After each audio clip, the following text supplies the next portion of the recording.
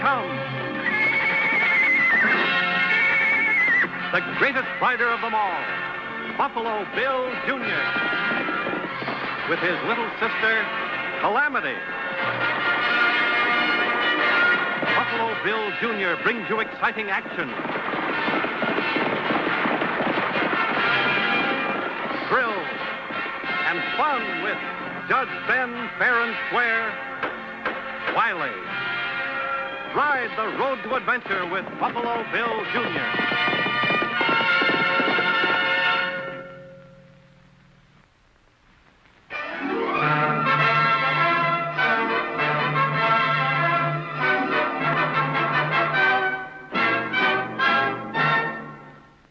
The Bible says the love of money is the root of all evil.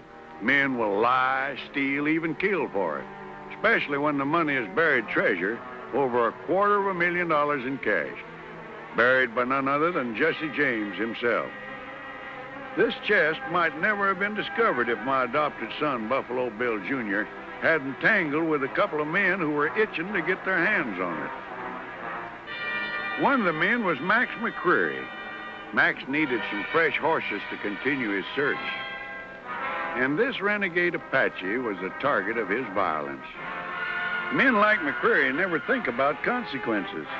But one crime always brings on another. And at this point, it didn't occur to Max or his cohorts that Indians, like elephants, don't forget. The next step was the murder of John Gilbert, who had a ranch just outside Wileyville. Of course, at the time, we didn't know what we know now, and we all figured the killer was Gilbert's hired hand, Bert Corey. Especially when one of the neighbors rode in and found Corey kneeling over Gilbert's body. When we got the news in Wileyville, I sent Buffalo Bill Jr. out to bring Corey back.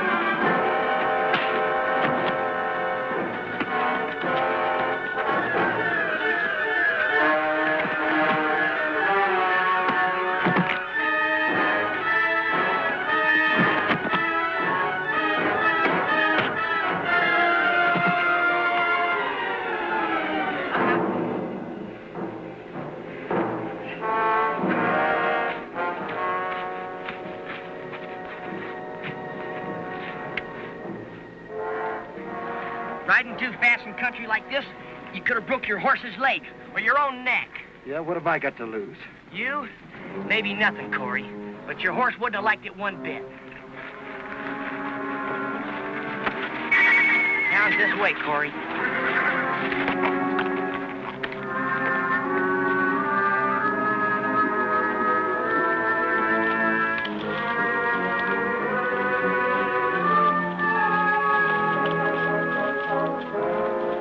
Could you help me, strangers? I'm looking for the Gilbert Ranch, just outside of Wileyville. A man by the name of John Gilbert. Mr. Gilbert's dead. He was killed this morning. Killed? How? Who did it? Kind of looks like this fella did. Anyway, I'm taking him back to Wileyville. Well, my name's Kent, Bob Kent. Well, I'm called Buffalo Bill Jr. Howdy. How are you? Why would you want to kill John Gilbert? I didn't. He was dead when I got to him. Then what'd you run away for? I got in trouble once. Served a year in prison. I knew they'd accuse me, and, well, I was scared. You know, he could be telling the truth. He might. Say, Mr. Kent, why don't you ride back into Wileyville with us? And we'll let Judge Ben Wiley decide. Right.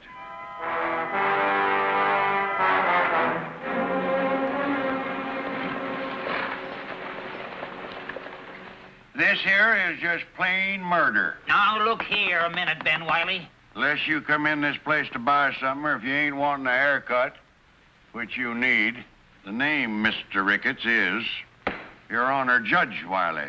All right, Your Honor, then. But can you explain to me how you can make a murder charge out of me suing Pedro here for $76 he lawfully owes me?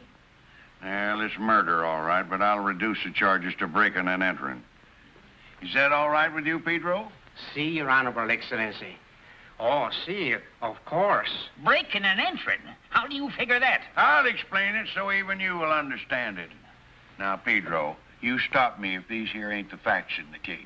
Si, Senor Judge. Pedro Lopez, as a defendant, you're a tenant farmer up on Cass Ricketts' place, right? Si, Senor. To farm these rocky acres, which he leases to you, he makes you buy your supplies from him, which he charges you for by writing it down in the book. And you're supposed to pay him back when you sell your crop. Is that so? Si, Senor. Mm-hmm. Well, last year he gave you $56 in seed and supplies. And this year, $76 is written down and charged to you. Ricketts, has Pedro ever paid you any money on account? Well, some. And I credited against what he owed me on the books from last year. Uh-huh. Yeah, now this here is my books. And I find you charged Pedro more than $70 for what you bought from me for 30-odd. Yeah, the man's entitled to charge a little more for extending long-time credit, ain't he? Sure. But charging the way you've been doing is what's making you liable for breaking and entering. What? You keep breaking, Pedro, but what you're entering in the book. And if that ain't breaking and entering, then I ain't never heard it. I fine you $77. $77? What about the money he owes me? You better pay the fine before I hold you in contempt. But I ain't And said... if I do find you in contempt... But you got no right to... Listen, if you're found guilty of contempt, you ain't got no right in this court. According to you, no one's got no right. And I'll throw you and your case plumb out of my court.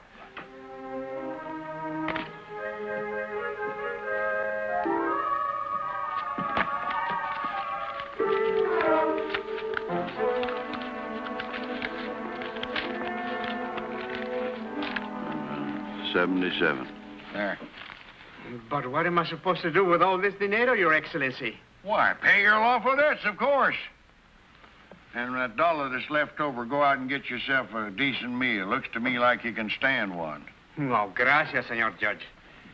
Court's adjourned. I got business over at the county seat.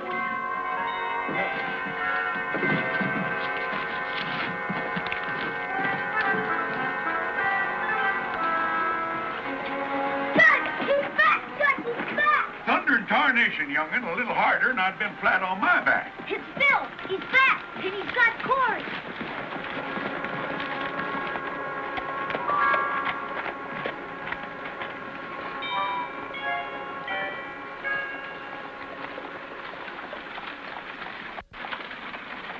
Well, I see you got him. Good work, Bill. He sure was a running.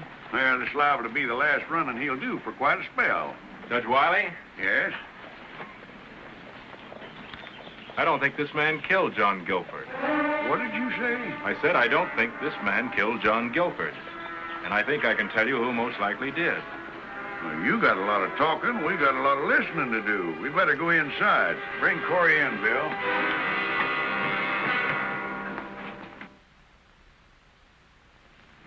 There were four of us. Me, John Guilford, a man named Max McCreary, and Jesse James. We were partners riding with Quantrell's raiders. We didn't always ride together, and it wasn't until we were all finally on the run that Guilford and McCreary and I discovered that Jesse James had held out on us. Somewhere along the trail, he'd gotten hold of over $250,000 in cash and hidden it. Buried it where only he could find it. Jesse had a map showing where the money was buried. When we caught up with him, we forced him to divide it into 4 parts, and we each took a part, promising to meet later, put our parts of the map together and dig up the money and share it equally.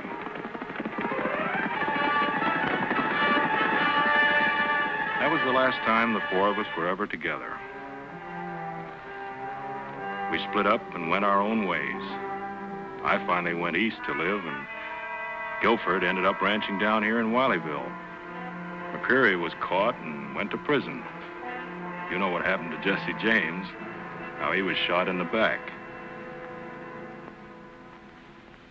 For a while, as best we could, we kept in touch with one another, long enough to find out that McCreary had gotten a hold of Jesse James' part of the map. 2 weeks ago, McCreary was released from prison without letting either Guilford or me know about it. And you figure this McCreary man is trying to get a hold of the other 2 parts of the map so he can get the money himself, huh? I came down here to warn Guilford, but... You think McCreary got here before you and killed him? I told you I didn't do it. Now, hold on just a minute. Now, this might be the answer, but it ain't evidence. And a court of law has got to have evidence. It all adds up, Judge. Yes, and you having the last piece of map makes you a prime candidate for a bullet in the back, if this McCreary is still in these parts. He sure is, Judge. Remember the Indian horses that were stolen and the missing supplies from Mr. Ricketts' place? What are you yammering about? Calamity's right, Judge. Shovels and stuff from Ricketts, horses from the Indians. Well, somebody stole them, and it could be McCreary because it makes sense. Yeah, you might be right. I understand the Indians are mad enough to start another war, and Mr. Ricketts ain't very happy. Bert Corey, you're still under arrest for murder. Bill, I'm remanding the prisoner to the county seat for trial. You'll deliver him tomorrow to the Marshal, and also tell that Marshal to start a county-wide search for this McCreary. Yes, sir. Mr. Kent, I'm going to hold you in protective custody as a material witness. You'll go along with Bill to the county seat. Very well, Judge. Calamity, how would you like to have some new clothes? Would I? Oh, boy. I've got some business over at the county seat myself. So bright and early in the morning, we'll all take a trip there, huh? Oh, Judge. Oh, my back. Watch my back, honey. Watch my back.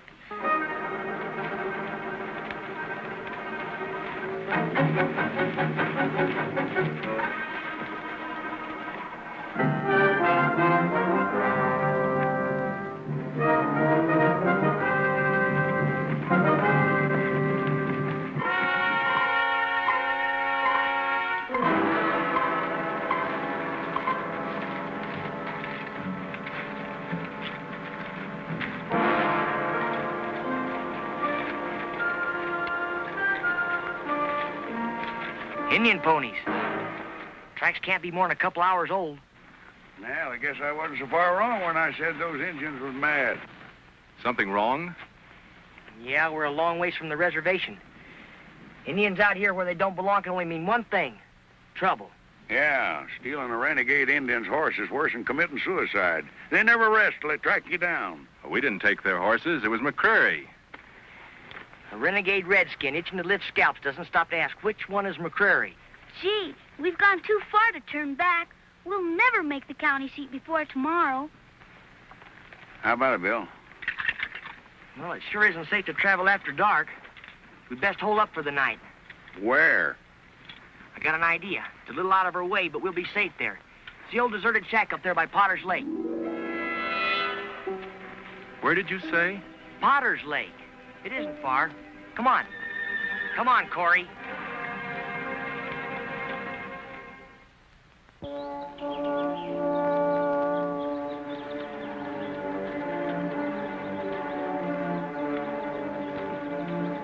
Judge, if you and Mr. Kent will take care of the horses, I'll get some water and see about getting dinner started. All right, son.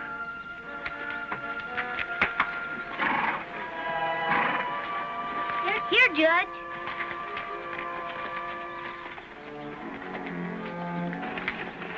You get inside and stay there. Keep an eye on him, honey. Get a fire started. Come on, let's go.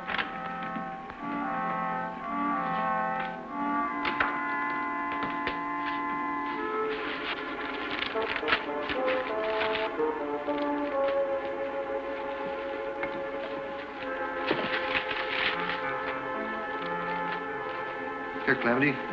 Let me help you. Thanks.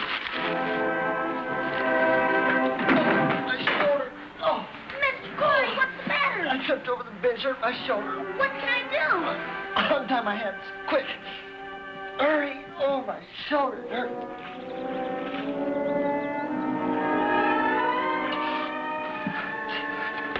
Not a sound out of you. Not a word or I'll kill your brother. Do you understand? Do you? Get up.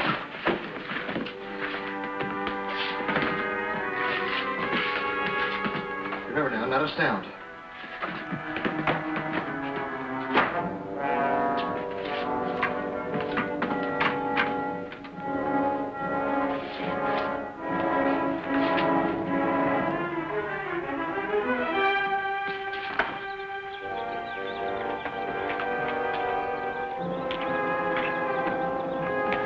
Calamity?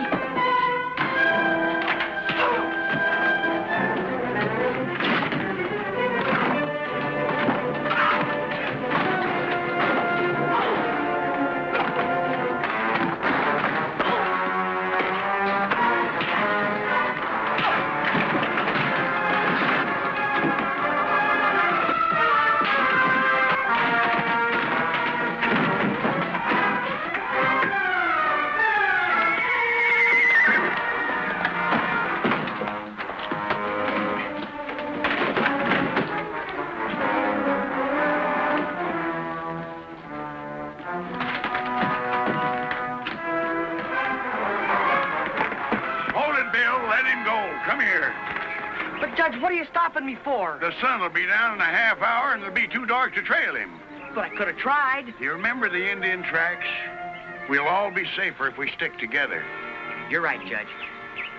Well, let's get some food and a good night's rest, and we'll get an early start tomorrow morning. That's right, son. And the authorities at the county seat will have to send out an alarm on Corey as well as McCreary.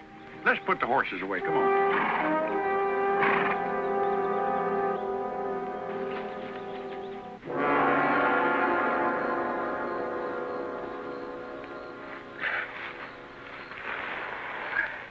That better? Yeah, thanks. Your horse broke his leg up in the hills there, and some rocks threw you on your head, knocked you out. The boys here found you and brought you in. Where were you heading for, rushing through the hills at night like that? Oh, it's that way, huh? On the run. Well, never mind. We're in the same fix ourselves. What are they after you for? They think I killed old man Guilford. You hear that? They think he killed Guilford. So they blame that on you. Well, never mind. We'll take care of you. Even got an extra horse for you, thanks to some engines. Grab yourself some chow. What's your name, feller? Bert Corey. Mine's McCreary. Max McCreary. You're the one that killed Guilford for the map. What do you know about a map? Nothing. I swear it, nothing. Was there a man named Kent there, Bob? Can't answer me. What do you know about a map and a man named Bob Kent? I don't know nothing. I swear it. Nothing.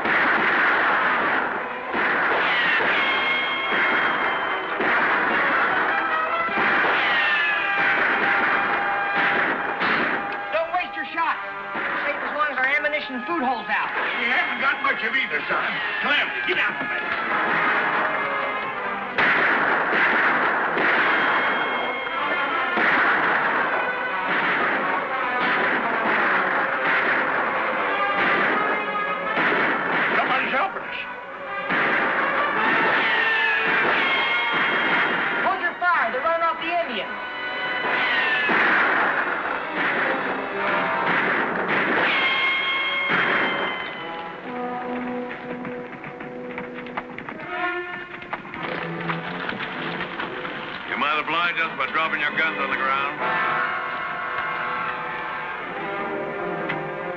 It's McCreary. McCreary. Better do as he says. Hello, Bob. Been a long time, hasn't it?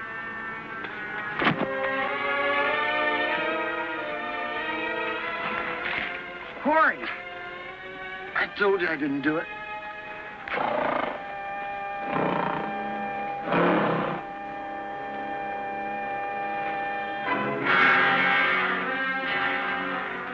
Well, here we are. 4 pieces of paper. Put them together and you got yourself $250,000 in cash. Mr. Jesse James' private little nest egg. With those 3 pieces, I had everything I needed except the name and the place. I figured it was some kind of a lake or something, but I didn't know the name or where. Now for your piece, Mr. Kent. Save yourself the trouble, Max. The name is Potter's Lake, and it's right out there.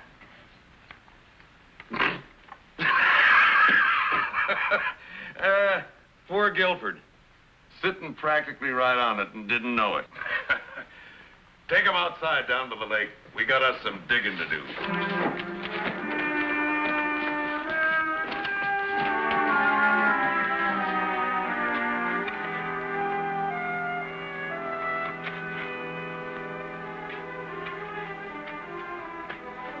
You gotta be right in here someplace.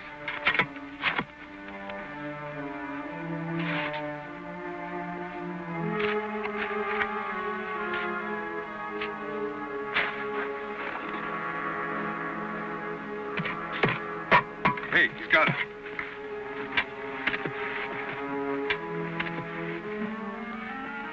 A little deeper. Let me get that handle. There, come on.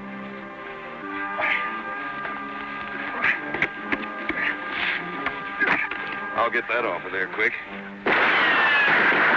Indians. Down on the ground, everybody.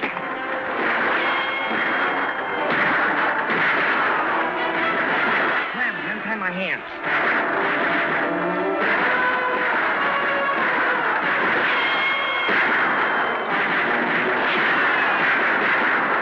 Yeah, get yours. Now, untie the judge.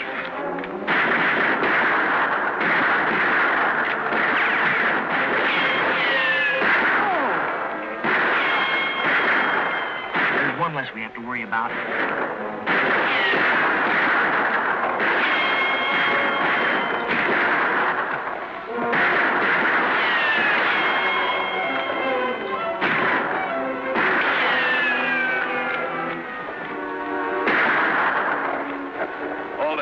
Run them off. Now!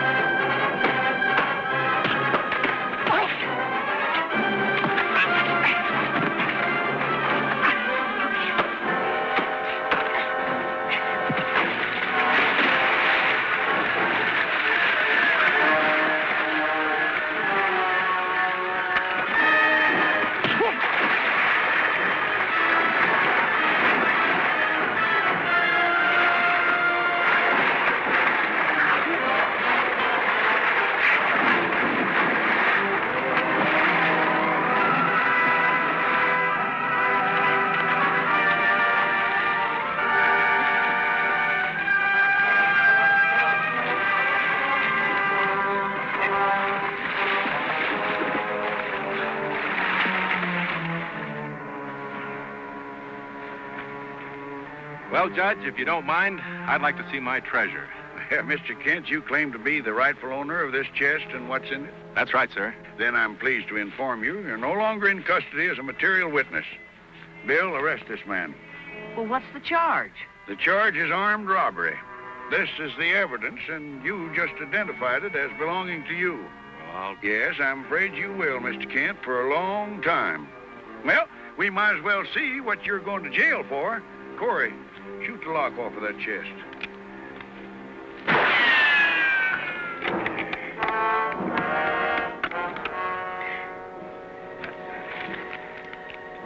Well, there it is, Mr. Kent. Your $250,000. Confederate currency.